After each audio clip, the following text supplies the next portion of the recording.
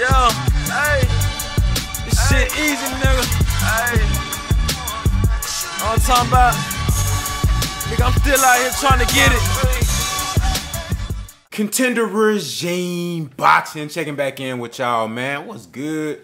So I was watching Tank Davis and Frank Martin $1 million worth of game interview, and this was a shout out to Gillie and Wallow because I felt like this was one of their better interviews.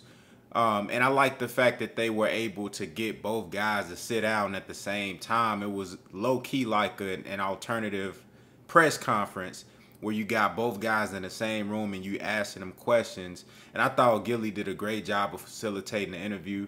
And, you know, Wallow contributed as well. And so Tank Davis, he said a lot of interesting things during that interview. It was good to see the energy of both guys because at the actual press conference, you know, I really enjoyed the actual press conference. The energy was dope. You could tell that Tank Davis came in with an intimidation factor. Frank Martin, you know, he stood his ground. And in the actual interview with $1 million worth of game, they got a little bit more in depth. And Tank opened up even more. And Frank Martin opened up more, and you just saw both guys' personalities genuinely shine through. And, you know, a lot of people looking at Frank Martin and feeling like he's nervous and, you know, the lights might be too big for him, or he might, you know, I've seen people say that Frank Martin looks scared. I think this is just Frank Martin temperament. He's just not no super rah-rah guy, but if you really pay attention to Frank Martin in that interview, sitting right there with Tank Davis, with Gillie and Wallow, you know, he was confidently answering whatever question they asked, and when he gave his own thoughts about the fight and, you know, what it's like facing a task like Tank Davis. Everybody knows the type of fighter that Tank Davis is, and I'm sure Frank Martin is very much so aware. Like he said, I studied him. I know how to do walk. So Frank Martin seemed like he's super confident, but his temperament and energy just a little bit different from Tank.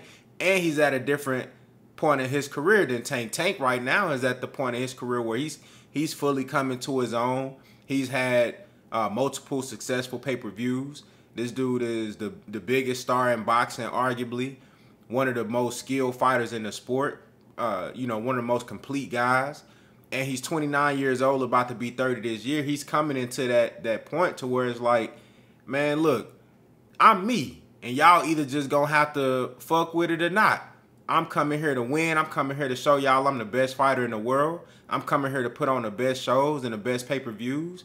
And Tank Davis is just, he's reached that peak to where the mental, the physical, the preparation, the intellect, the experience, you know, the wisdom, everything is coming full circle.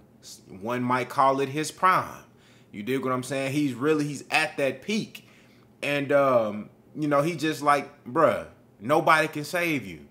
You know, and when I hit you, everybody that came with you gonna feel that shit. Tank Davis is at that point, man. He don't give a fuck. And he feel like his skills can be put up against anybody. And I like that energy. But he did say, as far as Frank Martin, he said, you know, you could tell that there's a mutual respect there. Even though all the shit that Tank Davis talking, you could tell there's a mutual respect, and he see that Frank got some skills. He know that Frank got some ability, but he also in his mind feels like Frank can't fuck with him. That Tank already been through everything to prepare him for this point.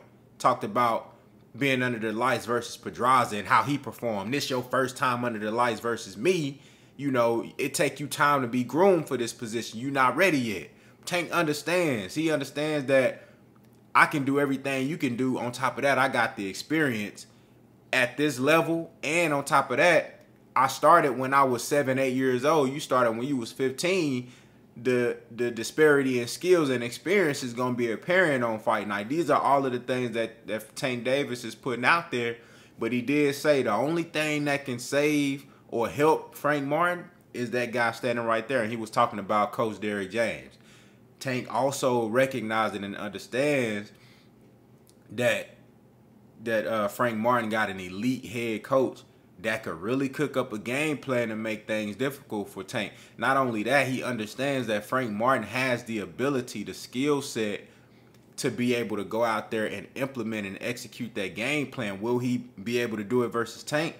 That's why they make the fights. That's why we got the date, June 15th, so we can actually see who's the best, right? But, you know, Gervonta Davis understands what's in front of him, and I think that's important. People might be looking at it like, oh, he brushing out Frank. He treating Frank like, you know, he overlooking Frank, thinking about Shakur and all these other guys that he named on a potential 6-7 fight deal. But I don't think that's the case. I think Tank Davis understands what's in front of him, but he just believes that he's at a level and at a point in his career where he can deal with anything that comes across his desk right now.